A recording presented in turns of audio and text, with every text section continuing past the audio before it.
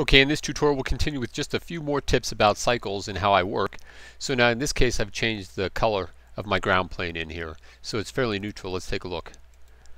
So it's almost white, just grayish white, pretty centered. So, and I like to work this way because what I like to do is accent things with color lights.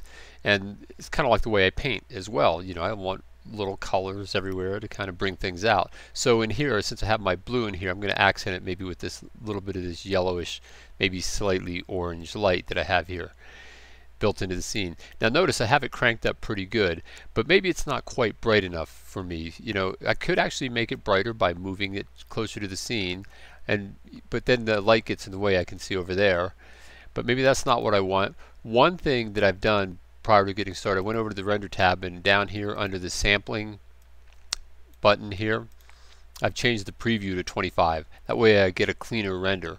Otherwise, you can see if I change it down to 10 and move this around, it'll feel a little bit rougher. So sometimes it's hard to tell. So the nicer thing, again, I'll crank it even up to 35. The nicest thing about these small windows is, and cycles, it just renders quite quick like this. So, but if I want this brighter, I'm not necessarily going to come up and crank up the brightness here, because if you do, say it's at 3.5, and maybe I'll just make it say 25. Well, then the problem you have is then you start getting these firefly effects that show up in here. So you're better off adding more light in a different way. So I'll change this back down to 3.5. And then in this, I'll just, see, this is nice. I could work over here in this window, so I'll just change this by scaling the light.